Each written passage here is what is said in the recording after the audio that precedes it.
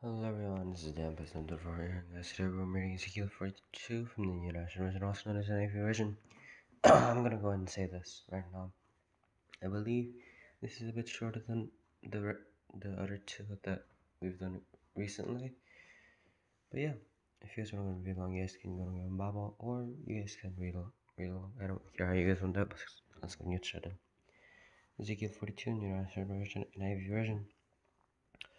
The rooms for the priest. Then the man led me northward into the outer court and brought me to the rooms up, opposite the temple courtyard and opposite the outer wall on the north side. The building whose door faced north was 100 cubits long and 50 cubits wide, both in the section 20 cubits from the inner court and in the section opposite the pavement of the outer court. Gallery faced gallery at the three levels.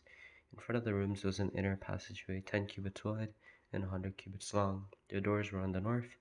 Now the upper rooms are narrower, but the galleries took more space from them than from the rooms on the lower and middle floors of the building.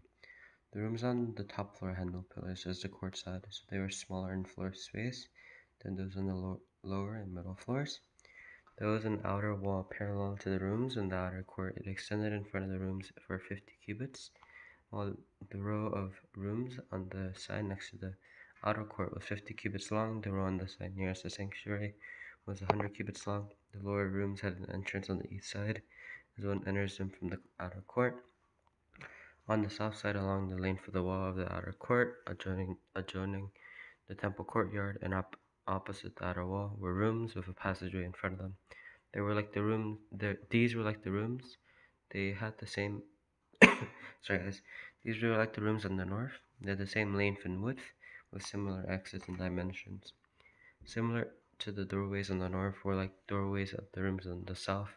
There was a doorway at the beginning of the passageway that was parallel to the corresponding wall, extending eastward, by which one enters the room. Then he said to me, the north and south rooms facing the temple courtyard are the priest's rooms, where the priests who approach the Lord will eat the most holy offerings.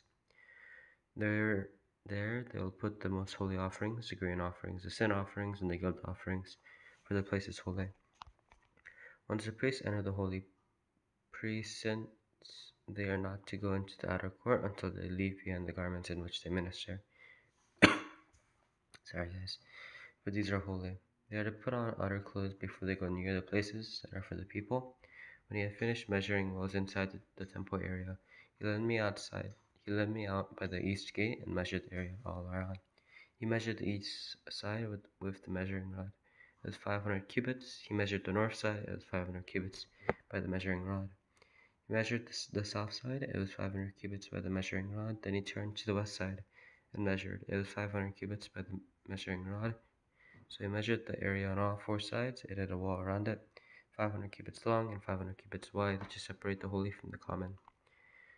Okay, guys, if you enjoyed, again, I believe I'm quite sick, so I'm sorry if, I did cough a bit. Anyway, if you enjoyed, I'm going to see you next time. Bye.